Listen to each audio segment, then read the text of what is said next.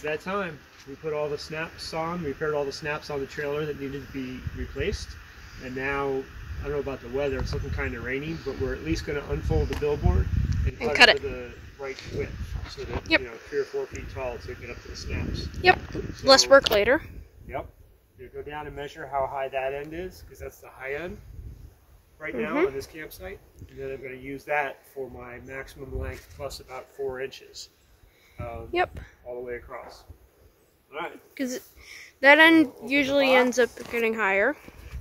What's that, bud? That end usually ends up getting higher. All depends on the site you're at. Oh, yeah. And there's our billboard. Yep. Wonder what we got this year. I don't know. Last year it was a puppy's carpet, right? It was like pet-proof furniture or something. All right. I don't know if those scissors are going to cut it. Yeah, they should be okay. Oh, it's a Whole Foods billboard. Mom will be so happy. How convenient. Yep. Here's the end. That's so cool. I see. I'll pull this end. Now it looks like we got to unfold it in half. This way. It's still black on the inside? Yeah. Yes. Yep, this is like a giant Whole Foods logo. Yep, I can see the W. Oh, so that's how wide it is. Wow, this is big. Bigger than last year's? No, it's pretty much the same size, but You forgot how big it is? I just forgot how big it is, yeah. Do you want to move the table out of the way? Turning sideways. Should we move the table out of the way? No. Okay. Pull it that way. Okay. Now, unfold. This way. Here. Come on, make him pull. Okay. Pull. Would you prefer my help instead of me standing here? No. Video. Right, Jacob? This is a big billboard. It's a really big billboard. Do we need to move the van? Maybe. Alright, come on, pull.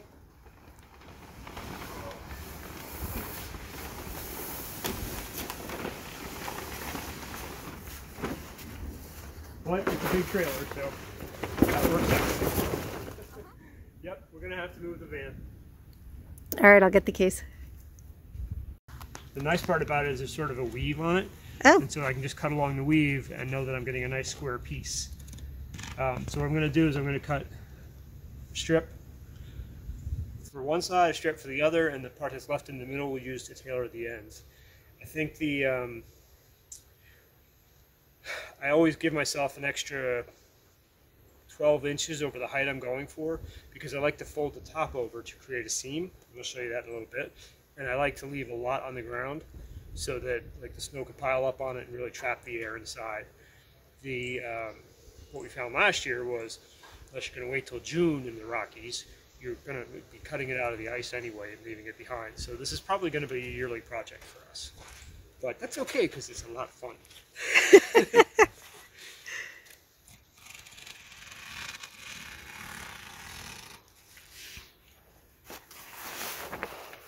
Okay, Jay, come here. Need him to hold? Yeah, just keep it up in the air and keep it tight. It makes me not have to bend down, and I can cut nice and straight along these lines. Shaking all the dirt out and stuff? Yep. Cool. All right, John, we're trying to keep the black off the ground. Pull tight. There you go. And down. So what I like to do is I like to cut one piece using the machine cut edge here so that my cut that's going to hang on the ground can be a little sloppy. It's not a big deal. And then I use the other side to do the machine cut edge there. For the other that side. one a little sloppy. And that way I could be off by ½ an inch or an inch, but that's just the part that's lying on the ground. So it's really not that important. And then I use the machine cut edge to fold over and snap along the trailer. The So specific now I'm going edge. to roll this up, cut a second piece, and then I'll have 2 long pieces, which probably be all I need. Cool. And the good thing about having it hanging off of the table is all the little bits of dirt and stuff are going to fall off. Yep. Fall down the slope. Yep. You kind of have to accept the fact that it's going to get dirty. Yeah. And start from there. But you're right, it does help. Yep. So I now have two 48-foot long pieces, and since we're 37 feet long and 8 feet wide, I should be able to go all the way down and around the corner, and then all the way up and around the other corner with just those two pieces, which means I have a lot left over. Now you say, why would I buy something that big? Because in order to get 48 feet long and a single piece, which is going to insulate the best with as few cracks and seams and things, I had to buy a 14-foot tall billboard, and I only need to use about 3.5 feet on each end. So now before I start, last year I had to bang with a hammer and a die to get all of these to set, and it was pretty intense.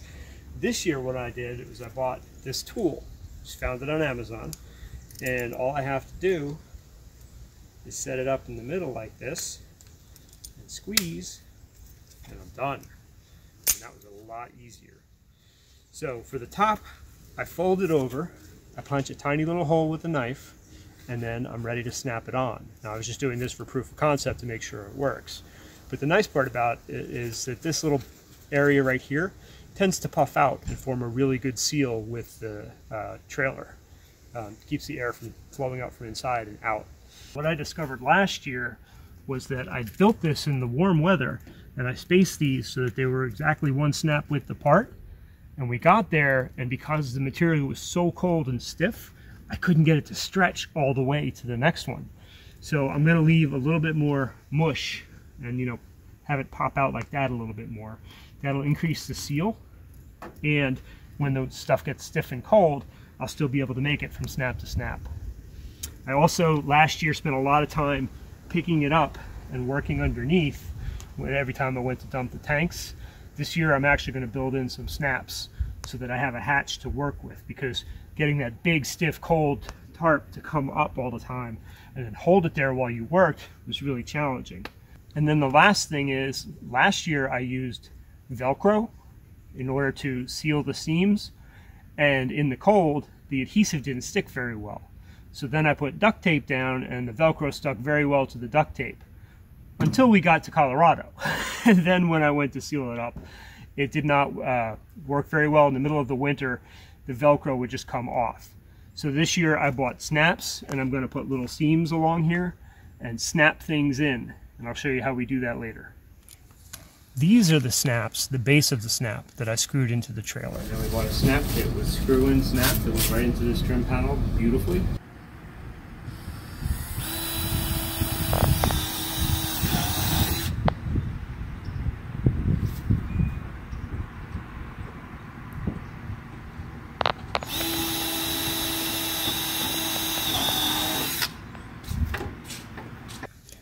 This ring, which you can see right here, combined with this cap, is what gets snapped into the tarp. Once these are done, then you can snap this and this together, and that's what we have right here. Now, we're also going to do something a little bit different on this one, and for that, this part is the same. The ring and the post will still go on the tarp. But also on the tarp, I can put in this post and this ring, and that way I can make pieces of the tarps. This post and this ring, and that way I can make pieces of the tarp that can snap up and stay on when I'm working on the sewer or something. So we're going to try that right now and see how that goes.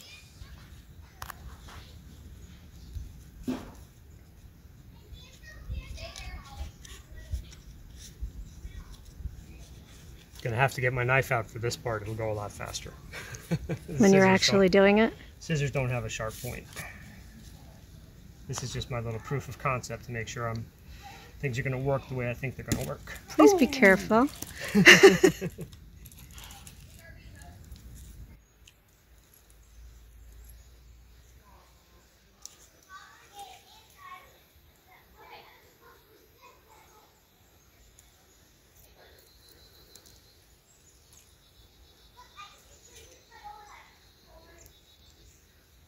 We have some young neighbors over there today.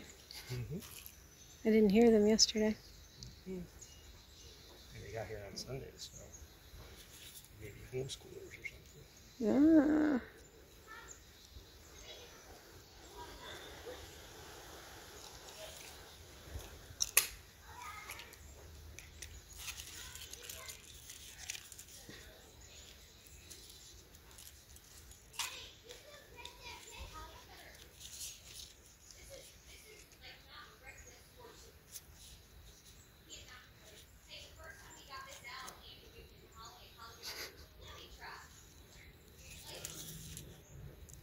Definitely need my knife.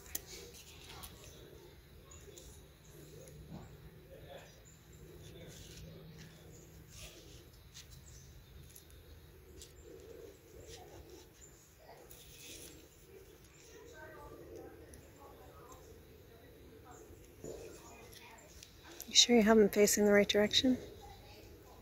That's why I'm doing under those cracked plates first. So you can figure out what the right direction is, huh? Yeah. So my thought now is, Okay. I'll put a little bevel in the top, and then Ah.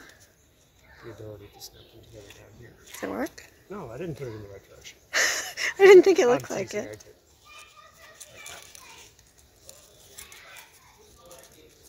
Snapping together? Yep. Cool.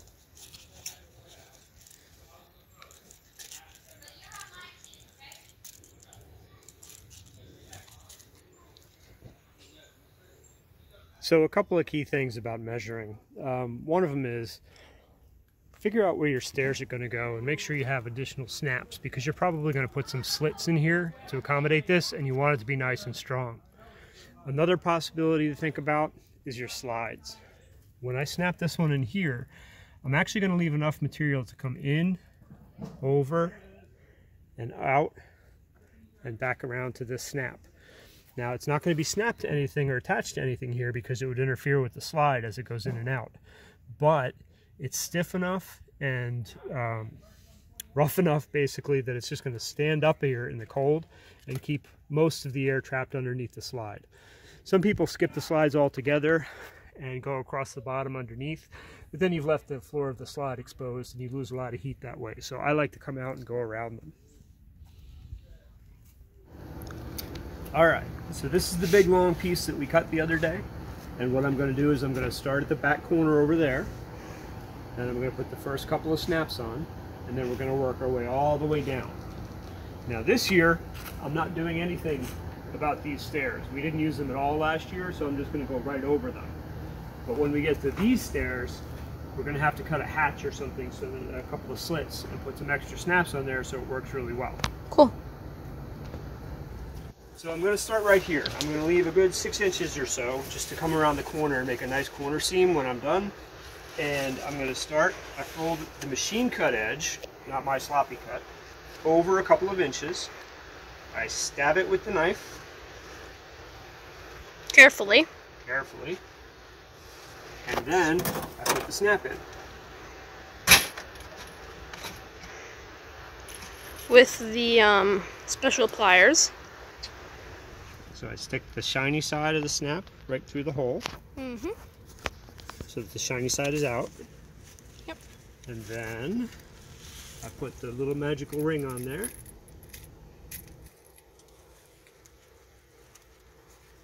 Like so. And then we take our fun special tool. We line it up on the little post. And then Crush it. squish. Et voila. Now that that is done, this snaps on. And One down. we're on our way. A bunch more to go. Yep. All right, so we are about, I'd say, a third of the way done. It's about halfway done in terms of material, but a third of the way done in terms of work. You can see that we started right here, and we just ran one long continuous piece. Now you may see some buckles in here, but that's intentional because when this freezes in the winter, it's going to be very hard to work with, and it'll be too tight unless you have a little bit of slack to work with. Yep. So that's what that's there for. And also things contract when they cool down. Here we have a cut down for the door. You want to make sure that nobody trips over it and the door doesn't rip when it comes open and closed. Now I'm not putting the stairs out for this one, but I am for the other one, and I'll show you that in a moment. When you get to the slides on the corner here, I left a lot of extra material to go around and close this gap. Now I may put some blue tape on it or something like that just to hold it in place, or maybe a cheap curtain rod from Amazon to hold it in place and keep that gap closed. But we'll figure that out when we get there. That's not too big of a deal. Now you see all this extra material lying on the ground? I don't care. I'll tuck it underneath the RV, fold it under, and then when the spring comes and it's all frozen into the ground, which is what's going to happen anyway, I'll just cut it out with a knife and they can get it in July. Yep. Like they said that they have to do all the time. Yep. Now up here, around this door, same thing. I came down low, but you can see I put an extra fold in here. See, why would I do that? Because I'm going to cut a slit here for the stairs to come out, and I need extra material for these to overlap and snap together. So I put that extra bit of a fold there, and over here, and I'll be working on that next. All of this was one straight run. Wait up. All the way up to here? And I brought it right around the front, and I'm probably going to do the same thing on that side, and then cut a special piece to go right here. Cool. And voila, we are skirted.